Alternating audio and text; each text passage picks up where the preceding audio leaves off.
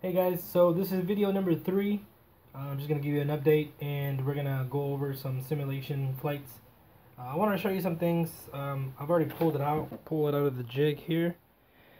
And so everything looks alright. You see how my fillets are kind of, there's gaps, so I'm going to fill those back in.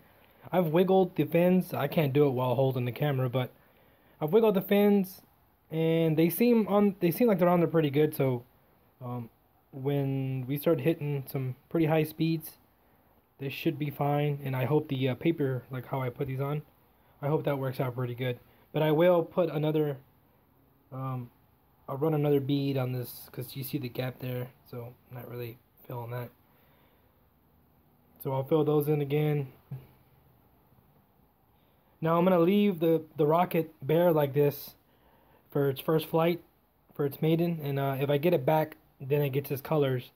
And so the color that I want to go with this is a red, like a cherry red, and then I'm gonna do the little lightning bolt symbol for the flash.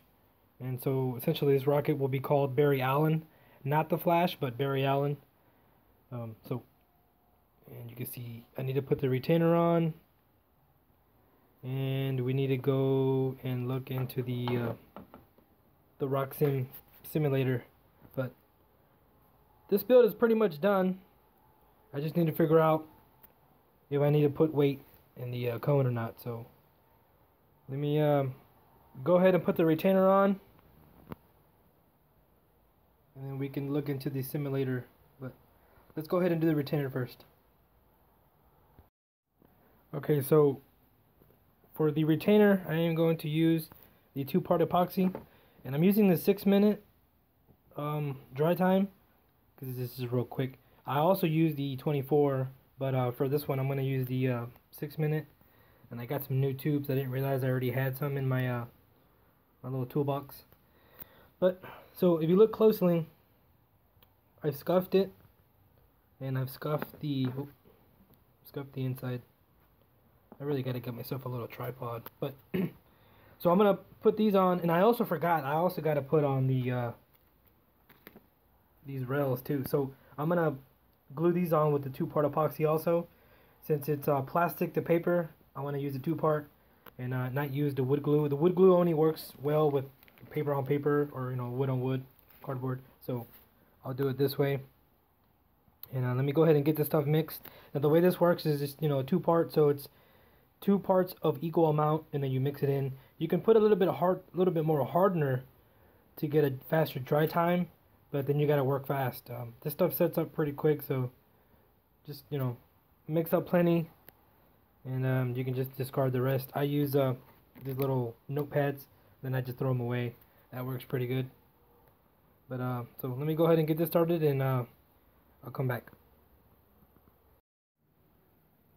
Okay, so before I started gluing everything, I wanted to line everything up. As you can see here, I lined up the rail guides on the lines, and I've also sanded them. So I didn't show that step earlier, but I sanded them. And then I put the rocket on my the stand here, which I can probably do a video on sometime. Anyway, so I put it on here to keep everything nice and level, nice and smooth. But I am going to put the rails on first. At the same time, or right after, I will do the retainer. But I want to do all of it in one shot, and then I'll go back and add the fillets after. But so this is what it looks like, how they're lined up. They're a foot apart, and these are the ones that I got from Apogee Components.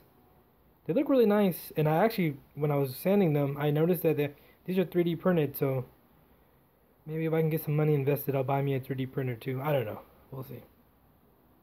So let me do this, and I'll get back to it.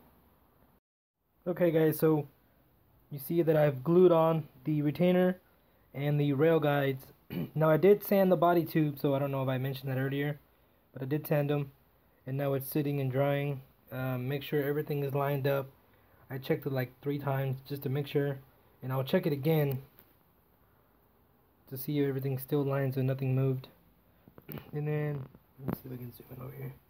You really can't tell, but so when you push on the retainer, the glue gets inside the tube there, so I scoop some out, or I scrape some out, sorry. And then, oh, this thing keeps going back and forth by doing an auto zoom. It doesn't know what to zoom into. Sorry about that, guys. But, so then I scrape some out, and then once it dries, I'll go back with a sandpaper and I'll smooth it out, because I've had the problem where these motors, they'll get stuck, like you can see on this one. Now guys, these motors have been used, so they're empty. They're just, I'm using these as fitment, but you can see how the paper right there. So I've had issues where the retainers and the glue in there, so I have to make sure everything is sanded out and smooth, basically bore it out with some sandpaper. Let me make this straight again. So I'll let this guy dry up, and then I'll get to the simulation and we'll go look at that. Okay guys?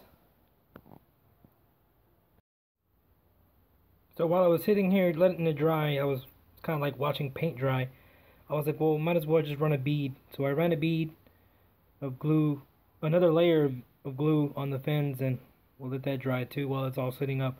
But I'm gonna run inside and we'll look at the simulator. I just thought I showed y'all this because it was an addition to what I was doing. So alright, so this is the Rocksims program that I was telling you about, and here you can see the star orbiter I have drawn out. Now typically you can find a Rocksims file that someone's already done, and you can take it and then do whatever you want with it. But being this rocket is a newer rocket, I couldn't find one on the internet or anything, so I went ahead and just did it all myself. Did all the dimensions, did all the fins and everything. And so I'll break it down for you. So if you see these two dots, that one's the center of gravity, and I'm getting a little shaky, and that one is the center of pressure, right? And here you can see I have a motor loaded in right now, and it's giving me a 1.79. So you see a 1.79 margin of stability, and that's pretty decent. So the rule of thumb is anything more than 1 and about less than 2. So I think up to 2 is good, and I think I've seen people go above 2. So they say the sweet spot is 1.7 and 1.5. Now some people have flown at 1, but I personally would probably try to stay between 1 and 2, maybe even 1.5 and 2. So let me see. So the engine I have loaded in right now is a G38. So it seems like a good one. And let me see. And it's got the length of the overall, the diameter, the span diameter. The span diameter is actually the diameter of the fin tips. And then it has the mass. So the rocket weighs 11.8 ounces. And then the name right there, Barry Allen. So if I get it back, that's what I'll name it. So if you look up here, you'll see the different motors that I've loaded in, just to kind of see and get an estimated idea of how high it'll go. And my screensaver is about to come on. So you can see I've tried the F26, a G40, a G80, H55 is what I really want to do, but I'm scared of the fins might fall apart. What else do I have in there? The F25, an F50, and a G38. Now a G38 is what I have in there right now. What I might fly first is an F26, or I might just jump up to do the G38. I'm not sure yet. And it also depends on the motors. So there's a motor guy that goes out there to the launches, and I buy the motors from him, kind of keep him business. Instead of ordering stuff off the internet, it's cheaper just buying it from him. And a dog just walked in. I don't know if you heard that. So it's kind of based on whatever he has in stock. So I think he does have G38s. They're really popular. G40s are really popular. And the F26. And I think he has another F size. I'm not sure which one it was yet. But so we'll see what he has. And then if I get the rocket back with the F and a G, then I'll look into doing the H. So we'll see. Hopefully I get it back and I get a paint job on this little guy. Okay, so up here I made a list of the motors, and if you look here, I made this is all the margin of stability. So the F25 is a 211, F26 is a 205, the F50 is a 223, the G38 is a 179, and the H55 is a 150. So I think the H55 and a 150 should be pretty good. I don't think I'll have to add any nose weight. I'm kind of iffy on the F26, but I think I still will try it. I mean, why not? And then the G38, like I said, is a 179, which was what it was in the bottom. And then down here is the 3D mode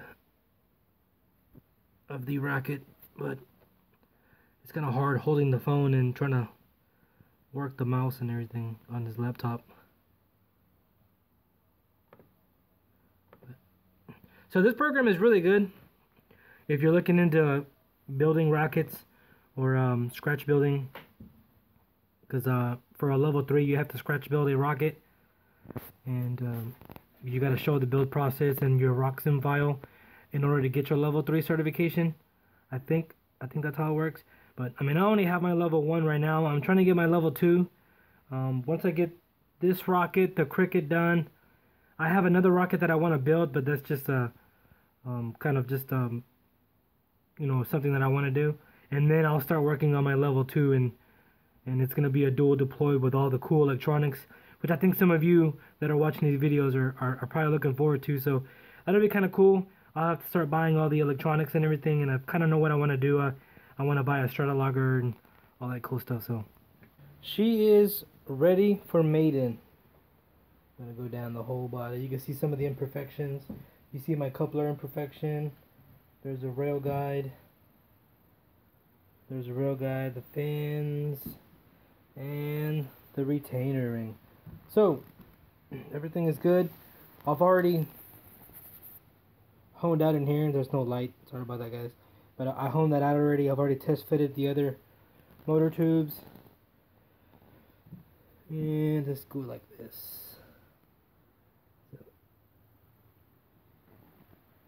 So this is the way she's gonna fly on Saturday. And one more pass. And let me back up. So that's the way she's gonna fly on Saturday, and then if I get it back, hopefully I do. It's kind of windy right now. I don't know if you can hear it. So hopefully it doesn't stay like that till Saturday, because then it's gonna be very bad. But you see the top shot up top. I got that one for $6, and it's been one of my most flyers. It's a frequent flyer. I've flown it about 5 times, I think. And then the Majestic down there, I've flown that one on an F26, and it went up pretty high. I actually had to go out in the woods and go get it. The wind blew it out, so I used too big of a parachute, and it took too long to come down. But let me come back down here, give it one last pass. So there are the fans. Everything looks really good. So hopefully, if everything turns out well,